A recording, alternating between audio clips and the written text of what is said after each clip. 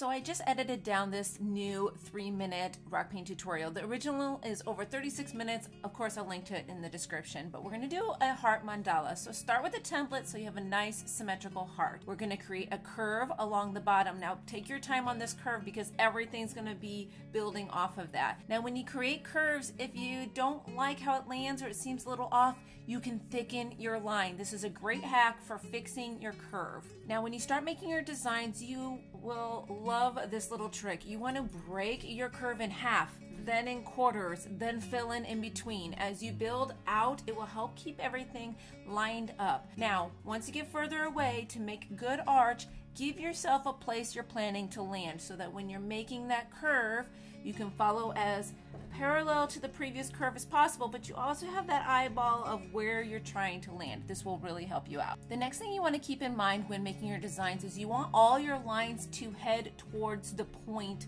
of your heart. So you'll see that I am constantly turning my stone so that my lines are going towards the point. Again, in this section we split in half, then in quarters, and then each of those sections in half again, so that you end up with nice even sections. From this point out, it's all about letting your creativity flourish. You can do so many different designs and patterns working your way out of your stone. Remember to give yourself grace on the first few that you do. Some of your lines to you might start to seem a little bit off.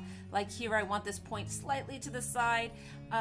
Just kind of fill it in how it looks good to you. You can make a lot of corrections when you're coloring in your design later. Now, as you get even further from the point of your heart, you might want to add a third dot in the center. Just kind of see the distance from the tips of the last thing you've done. Give yourself kind of a dot along the middle.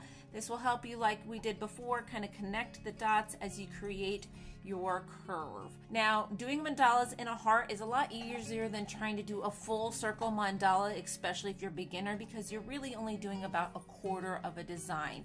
And as you get out into the top of the heart, you have a little bit of forgiveness because you can use a little creative license to finish up your design however you want. Now, I do a lot of dots and things within my design because, as you'll see at the end here when it's colored in, it's a great way to add little pops of color all the way up. So I'm just going to wrap up this design quickly here in this last 10 or 15 seconds. I'll show it to you all colored in. Of course, this is a full-length tutorial on the channel as well. There's a card in the corner and in the description below where you can get even more tips and tricks and watch me do it in real time.